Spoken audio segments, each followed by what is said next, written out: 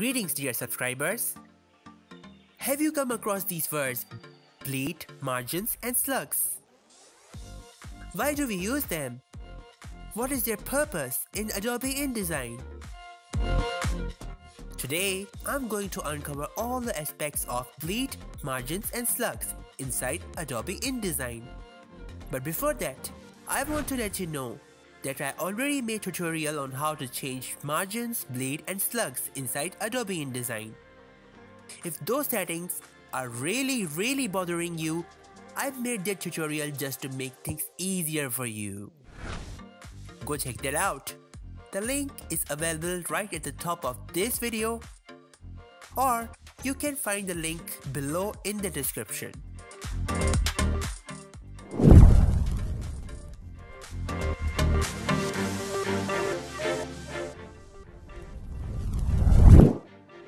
So, what is bleed?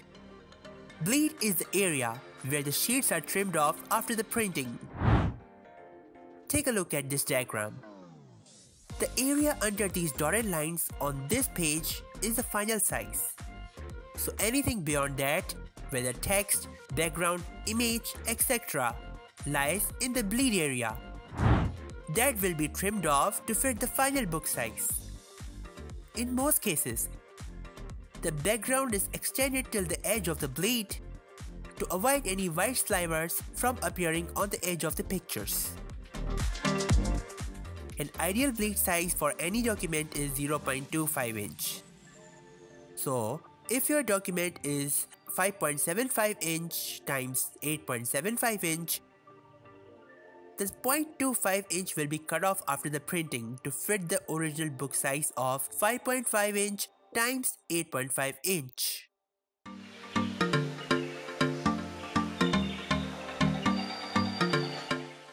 So here is the list for your better understanding.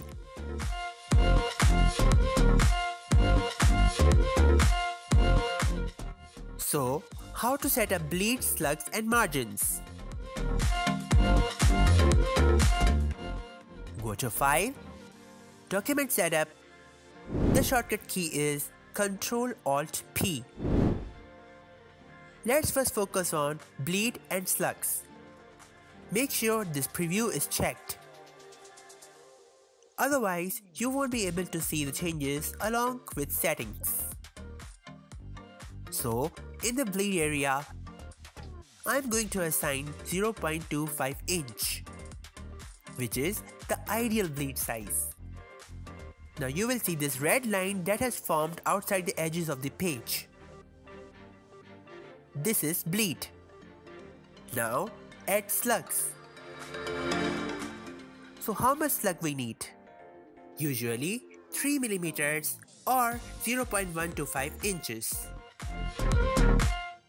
Now add 0.25 inch of bleed and 0.125 inch. That becomes 0.325 inch. Now see, the other values have not changed automatically. All you have to do is click on this pin icon. Now all the values are same. Now you can see this green line that has formed after the bleed line. Now we need to add margins. 0.5 inch is the standard size. Click OK, and all this document has been transformed. It's pretty clear that trimming takes place during the printing and binding process. But what if I don't add any bleed? I mean, I don't really need that. Why should I? Well, you know what? Printers sometimes mess it up.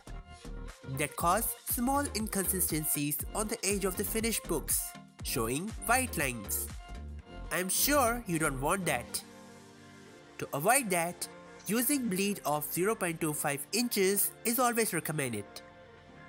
Note that you don't need any bleed for these kind of books that has no background or at least no objects designed on the border of the page. Next, what is slugs? Wait, isn't slug same as bleed? Well, both of them are correlated, but they are not same. It is the area above the bleed used to write information for the person printing the book. Here's an example. I am writing notes right over here.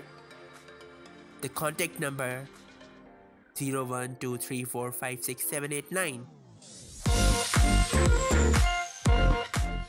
You can also write the email and even place a logo over here. Basically, client can write any kind of information to make clear instructions for the printers. So when you export this as PDF, go to Marks and Bleed and make sure that all these values are checked in, especially include the slug area. Otherwise, the exported PDF file will not display slugs and bleed. Notice that InDesign has exported the modified date, the file name, and the date of creation in the bottom slug. You don't really need to add one. However, if you are curious enough, you can manually add the modified date. All you have to do is take the text tool and draw a box over the bottom corner of this document. Now, go to Type, Text Variables, Insert Variable, and from this list you can choose any of these. Let me take this modification date. Now you can see this information is placed right over here. You can even add the file name and the date of creation. Important thing is that whenever the document is printed, it will show the modification date, so any future modification will inform the printing person that this document needs to be double checked. If any text or object lies outside the margins, it needs to be corrected. Of course, the slugs area will be printed and chopped off. However, it will stay in PDF file as an information. Keep in mind, slug is not a component that can be used as a decorative element in the document. Next, what are margins? This is same as bleed. The only difference is that it requires only the contain to not cross this pink edge, like text and graphic elements. It is displayed as pink lines. It prevents trimming any important content in the book. So, any content shouldn't cross beyond this edge. Now you see, these text objects are lying outside the margins. I need to bring it inside the margins. Let me move all these items.